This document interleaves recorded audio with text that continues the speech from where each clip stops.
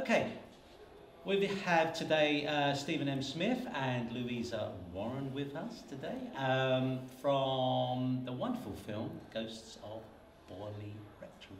Welcome. Hello. Hello. Thank you for being here. And thank you so much for giving us the world premiere of your film. Stephen, can you give us a very brief outline of what the film's about? Okay, so it's about Harry Price, his investigation of Borley Rectory in 1937, which was recorded very accurately because of his investigation and what he did. So I think that the true events, basically, there are so many things that didn't happen and we didn't show, but you could have probably made 10 movies out of what happened between 1937 and 1938. But it's really kind of reveals what we really think was happening in Borley Rectory. Fantastic. So the inspiration been going around for a while. When did you get the original concept? I've been fascinated by Borley ever since I was a child. So I actually made a movie called The Haunting of Borley Rectory in 2019, which was very successful financially. But I wanted to go back and really write a story that was more true to the story. That story was a little bit different. But yeah, that's my inspiration really has always been with the unexplained. And this is something that is unexplainable and will always be unexplainable because the rectory burnt down. So there's no way of actually going back and investigating at all because there's just an empty garden. And very few witnesses surviving from Yes, there's no one, because it's 1939 that it burnt down, 1938 or 1939 it burnt down. That it was just before the war, so then of course you had more pressing agendas, and before you know it the place was completely falling down after the fire and then demolished in the 1950s. So you've got your inspiration, it's been going on for many years. When did this actual script, when did you get this script going? And in addition to that, when did Louisa come on board? So I've made films with Louisa, a few films before. One which screened here last year, which is called Dollhouse. And Louisa's brilliant because she is able to take a lot of those pressures off of you that you perhaps aren't able to put 100% into the movie because of that. So I basically pitched the idea like I do normally to distributors, and they've said, yes, we want one of those. This one was different. I basically knew that I'd probably be able to sell it based on the previous film, so I decided to go and make it myself using the micro-budget system, knowing that I wanted to try and step it up and give a better quality film than last time, which I think I've done. And we agree. So Louisa, you've come on board, you've worked with Stephen before on Dollhouse, which we've seen. Thank you for showing that last year to us, and of course Dead Again, which you very graciously showed here. You come on board, you've seen the script, what's your initial thoughts? Well, I love ghosts, I love the paranormal, I love the fact that nobody can prove it's right, like it's there, but then you've always got scientists that are like, no, it's not there. And so I feel that as a subject, it's something that captivates a larger audience because it sparks debate. And obviously, as a big horror fan, additionally, that was something that I definitely wanted to get involved in. Okay, that sounds fantastic. So you've come on board with Stephen, having worked with him before anyway, so you know what he's like to work with. And she still wanted to do it. And she still wanted to. I still came back. Glutton for punishment, you. How do we get to the casting? Tell us, did you have people in mind, Stephen, Louisa? How did that work? Well, Julian, I'm friends with Julian, and we were trying to create a Borley film a few years ago. But he did always say to me, if you are going to do a film, I may be interested in doing something. And obviously Julian's very old school, he's been in lots of films like Warlock and A Room with a View. So what I did was I specifically sat down and wrote the scene around the table and just sent him that scene. And based on that scene alone, he said he'd want to do it. So that's basically how it happened with virtually the whole of all those names cast. It was kind of, we sent them this scene and they said, yeah, that's good. I'd love to do it. So I think then the rest of the script came together around that. Fantastic. So you weren't involved in the casting at all? Kind of Stephen had She in was. mind. The other parts. The other I think parts. I kind of Okay. those key casts, but I think it was key for us to work with predominantly people that we'd known before. Yeah. For example, Toby was in another film that I did, and we sent him the script. No, we sent him a video of Harry Price, and he came back with this incredible audition. Yeah. Literally. Which was like that. Which was exactly like him, his mannerisms. We were like, okay. That's Toby. You said he's on board. Well, we said this. We said there was one other person, and funny enough, it was David who played Reverend Henning, but he couldn't. His availability was pretty poor anyway. So basically, David still did Reverend Henning, but Harry, being Harry Price, I think what's great with Toby is that because he's a method actor, he's able to, if you can get it, you've got it. And I think he went with it, and we discussed it, and he didn't go completely Harry Price. He kind of just went a little bit of showman, but quite a serious person. So you knew Toby? I knew Toby as well, but Toby I'd never worked on any of my films, but Toby had worked on films that Louisa's done, different roles completely. Right. Layla was we did the documentary. Layla was in the documentary, so if you, at the beginning of the Borley film, there's some bits on there where she sees the skull and she looks up to the camera. Those are all shot for a drama doc that we have put together for Channel 5. So that's something that we thought, well, we could include bits of that in there. So Layla was always going to be cast, and there was, I mean, it's just other people like Reese and... We have regulars, Reese, and it's, Lee, Richard, Reese is a regular? Regular with Louisa, me, and the thing is, it's like, if Louisa's worked with them, I trust Louisa. So she'll say, what about Reese? And then I have a chat with Reese, and then you work out, well, actually, I think when you're making these films, it's not just about how great this person's going to be, it's whether they've got any baggage or whether they've got anything about them that's going to be a worry. And we say red flags. It's funny because we'll be interviewing someone, she'll go, I've got some red flags. I'll go, I've got more red flags. And then you move on, and you're very polite.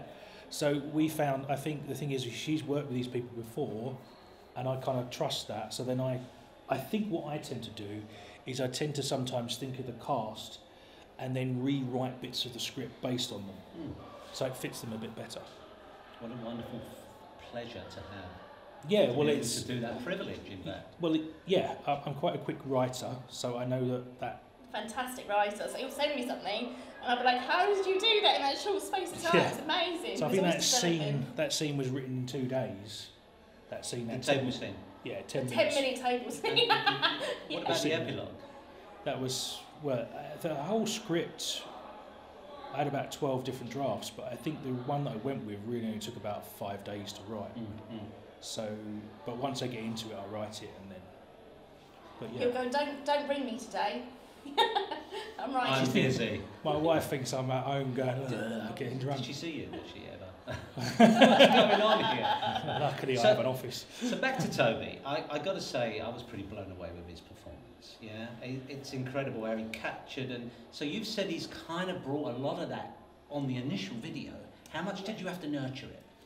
Well, as I said, I think I chatted to him and I said, if we went like Harry Price, who is the real Harry Price, he's very fumbly, he's very in front of the camera, he's very very posh, and just doesn't seem right, as if he's putting it on.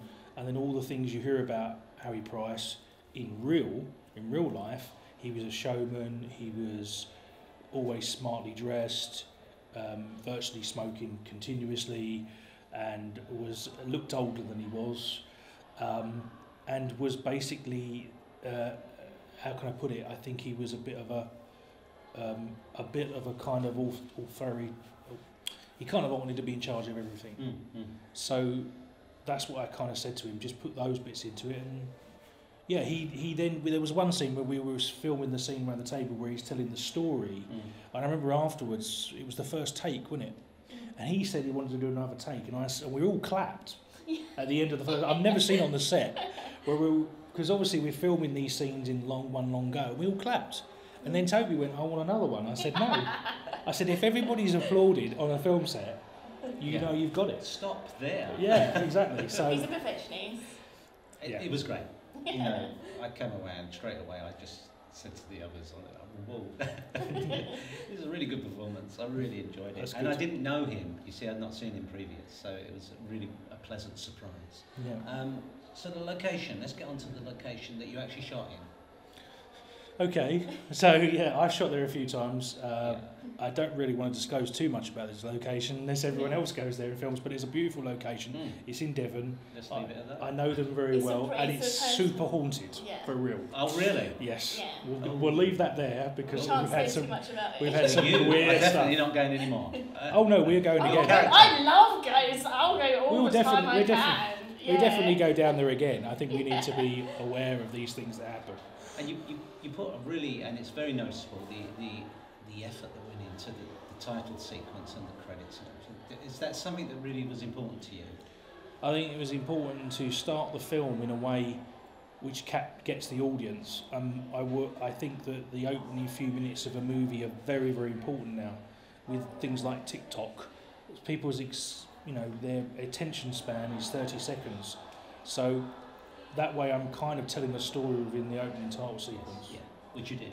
And of course the music worked wonderfully there. Yeah, Darren's a wonderful composer, isn't he? And you mixed all the real photos in? So all those photos are real Borley and the really things. So it gives you a subtle reference that he's put the coat on the back of the door and the sparseness of the room. That's fantastic. So just into some of the nitty-gritty stuff. I've written here the shoot, the time of the shoot, how long it took, what challenges happened, either of you. The challenge of the green screen, I don't know if you noticed in the film, but Steve had this incredible idea. You know when the bells ring, that main corridor, that's not real, that's a big green background.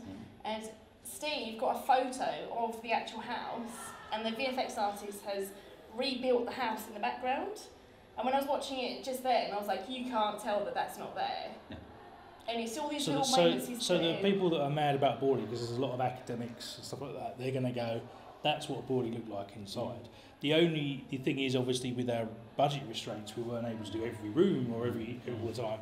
But yeah, that's what we did. And we went to the Harry Price collection, got photos of licensing on the photos so that we could use them, and based it on that. And luckily, the place that we filmed at is pretty derelict in places, so that it looks a bit like Borley inside anyway. You can build it, we put like a fireplace in, we recreate stuff from the photos, so the thermometer, the blankets, the suitcases, I tried to match it to the exact photos. Steve found a house that looks the same. Yeah, and then we just coloured it in post, so it was a yellow bricked house. But I think it was 8 days, wasn't it? 8 days. 8 day shoot. Yeah. Right. And I think we had an additional day to do all the establishing bits and stuff like that. Quite a taskmaster, by the sound of it. Well, it would have been nice to have had 3 weeks, and who knows what. We just do what we can with the budget. Is that 8 straight days?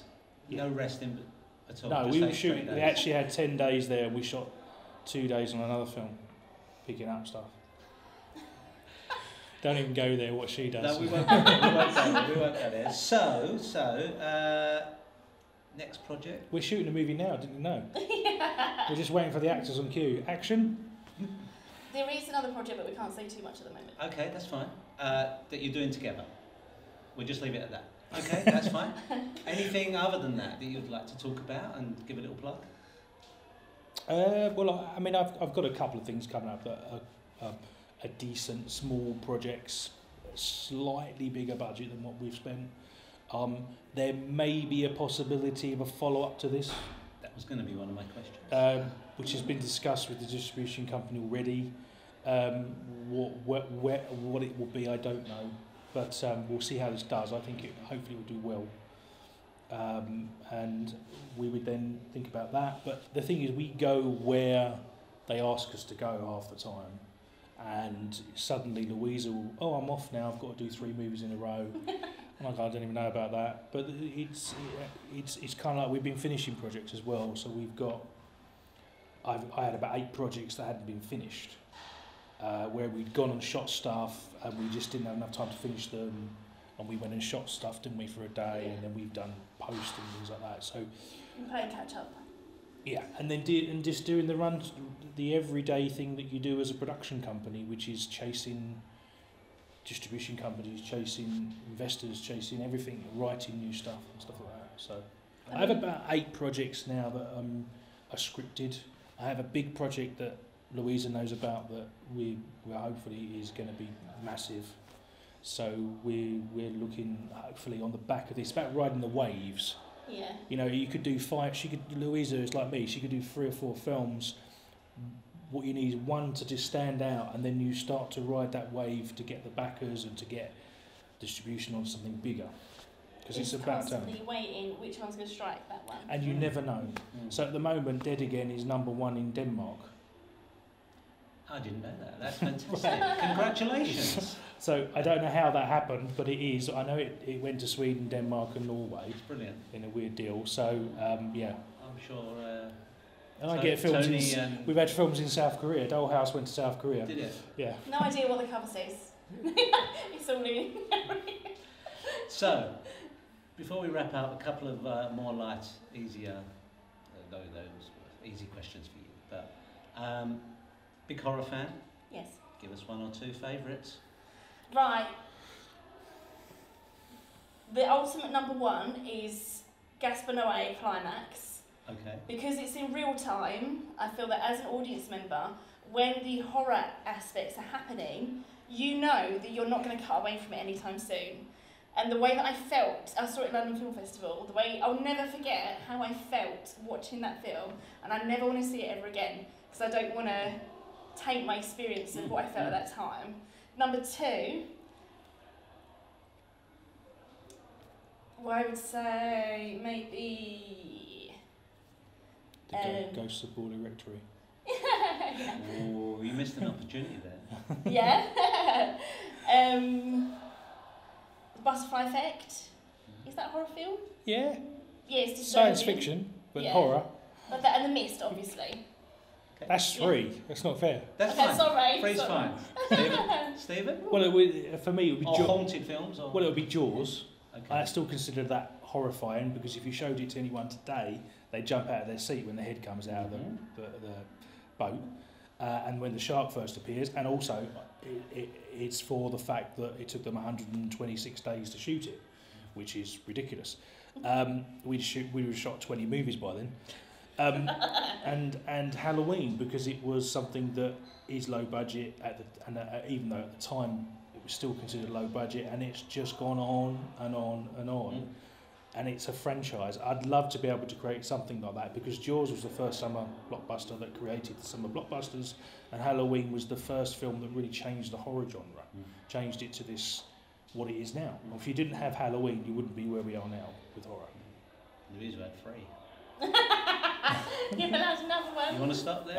Go for one. There was one when I was very young that scared the pants off me, and it was called Terror at 30,000 Feet with William Shatner, and it was a TV movie about a creature that was on this plane, and it had escaped, and the front half of the plane froze, and then there was this little doll on the floor, and the doll started to burst open, and all this goo came out. And I remember I had the worst nightmares I've ever had in my life after that, when I was about 10. And I think if I've watched it again once, and still thought it was scary. And it was a TV movie with William Shatner from 1970s. Anything with Shatner's good for me. But totally agree with what you said. Trilogy of Terror was one for me. I watched it again really recently. I went, oh no, I wish I hadn't watched it. Yeah. The Karen Black was wonderful. So there's a thing coming up soon called Fear Street. That looks very interesting. It's like a trilogy, all set in different times. But yeah. What about you?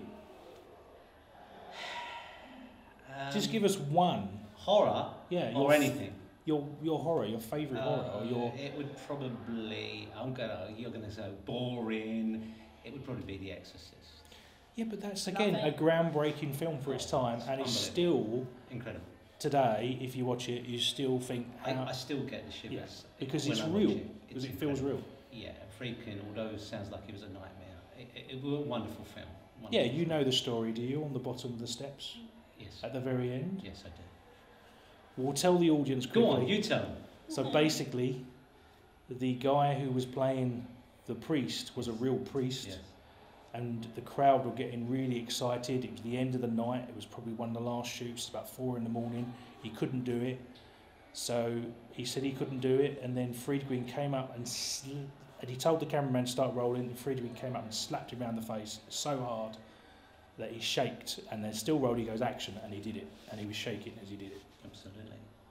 And Ellen Bernstein wasn't very happy with him either. Yeah, and Ellen Bernstein wasn't happy because she got pulled. The yank back and the store back. And, yeah. Listen, it's been an absolute pleasure. And thank you. Wish you every success, and so look forward to what's coming next. Thank you very much. Thank you, Romford Film Festival, for doing everything. Brilliant.